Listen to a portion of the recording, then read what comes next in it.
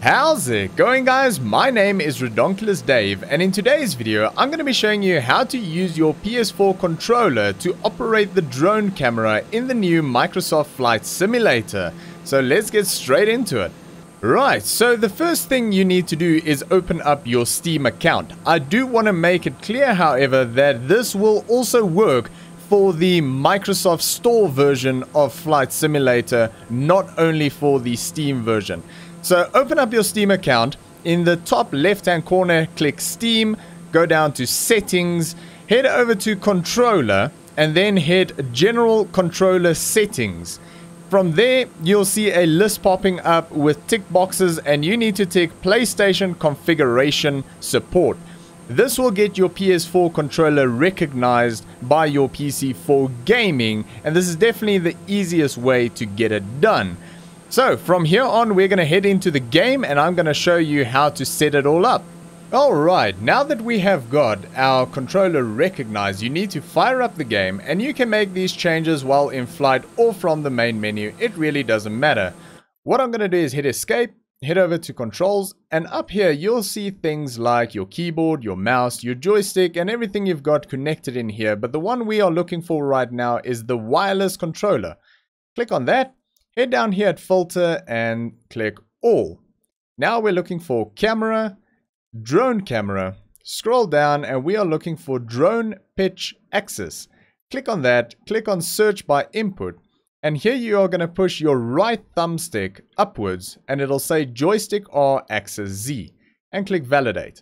Now we are looking for drone yaw axis. Click on that, search by input and push your right thumbstick to the left.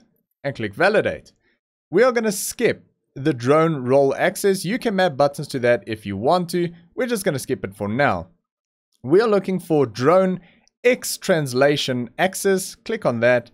Search by input and push your left thumbstick to the left and say validate. Now we are looking for drone Y translation axis. Click on that. Search by input and push your left thumbstick upwards and say validate. Now if you move your thumbsticks around, you'll see some movement happening. What I prefer to do is to reverse the axis on my pitch. This is a personal preference. You can change these around as you want to.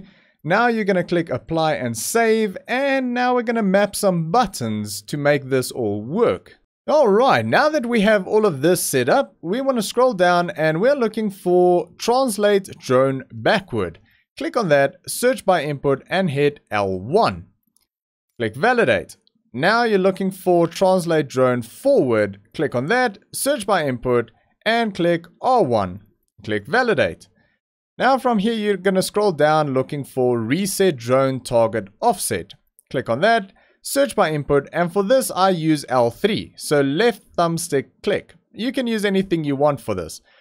Click validate, scroll down right to the bottom, and over here we're looking for toggle drone camera. Click on that, search by input and hit X. And there we go. So with that done, we're going to scroll all the way back to the top. We can close that. We want to open up cockpit camera and scroll all the way to the bottom. So we are looking for reset cockpit view. Click on that, search by input and hit triangle and validate. And at the bottom, we're looking for toggle cockpit view. Click on that, search by input and hit circle and click validate. So from here, you're going to click apply and save, and that is that. So let's jump back in the plane and see how all of this works. Alright, so we are back in the plane, and if I hit X, that'll give us our drone view. From here, I can use L1 to zoom out, I can use R1 to zoom in, and I can use my thumbsticks to move the camera around, and it's beautifully smooth. If I want to hop back into the plane, I hit circle on the controller and that'll put me back into my previous position. If I hit triangle, that'll reset me to the default view of the current aeroplane. But that is going to be it for today, guys. So I hope you found this helpful. If you did, make sure to give me a thumbs up and consider subscribing to my channel and checking out my other content as well. But that's it from me. Thanks for watching, and I'll see you all in the next one.